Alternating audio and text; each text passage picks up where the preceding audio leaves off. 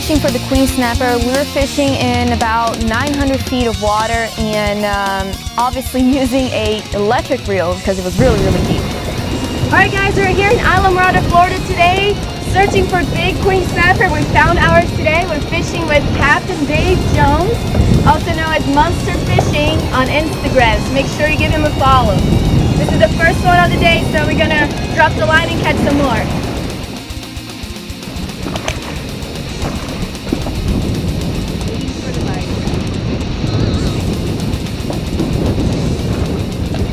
Fishing for queen snapper. It's pretty deep here, so we're using an electric reel to make the job a lot easier.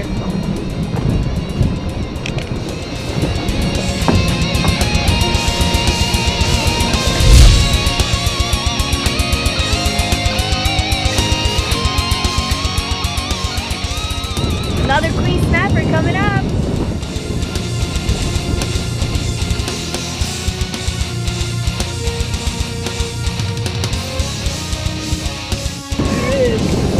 Holy smoke, there's your fish. Wow. Woo, good job, Luiza.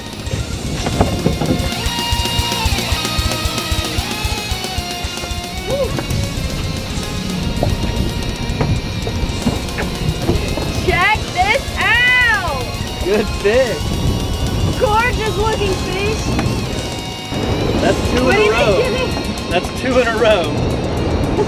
Look Two at that. drops, two big queen snappers. This one's been on ice for about 10 minutes. Got the next one down and already hooked him up. Good job, girl. These are fun to catch for sure. Delicious. Queen snapper do taste amazing, and that's one of the main reasons that we target them. We're actually allowed 10 per person, but we only keep between 1 and 2 a piece typically because we don't want to overfish these fish. We want to be able to go out there every time we target the fish and catch them. And another one of the cool things about this trip is that we got to have one of our buddies, Sonny, catch a couple fish, which was really cool. So Sonny pulled in a few queen snapper and got to catch his first one, and he caught a beast of a queen snapper for his first queen snapper. So he might be a little spoiled on those guys now, but it was a lot of fun, and of course they tasted excellent at the end of the day when we cooked them up. It always amazes me to see the colors on the queen snapper. They just look like gigantic goldfish, and we were fishing 900 feet of water, complete darkness, and these fish are bright red, and they are amazing to eat. Super tender white meat. Woo, dog it! Look at that. That's a big one too, man. Look at that. Woo. God, that's a slob. The limit is 10 queen snappers per person, but we definitely don't want to do that. We actually capped 1 or 2 per person, and we want to make sure we come back some other day and they're still there. So it's very important for us to only keep what we need. I'm out here with Capt Jimmy Nelson, fishing with Luiza, and the good man Monster Fishing, catching sea monster. Look at this.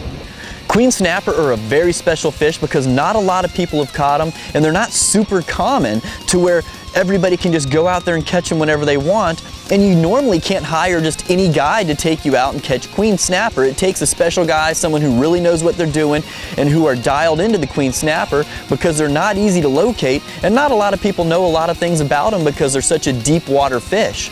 All right, well, it's not the biggest one of the day, but it's still a big one.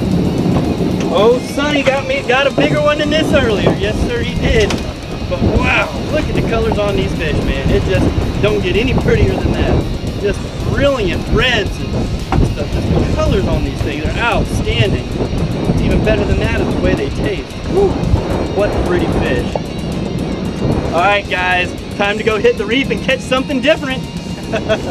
What a day, what a morning. They go on and go do something else and leave them alone, and it'll be good next time we come back. If everyone does that, the fishery will always stay good. Otherwise, this fishery could get lost pretty quickly if people abuse it.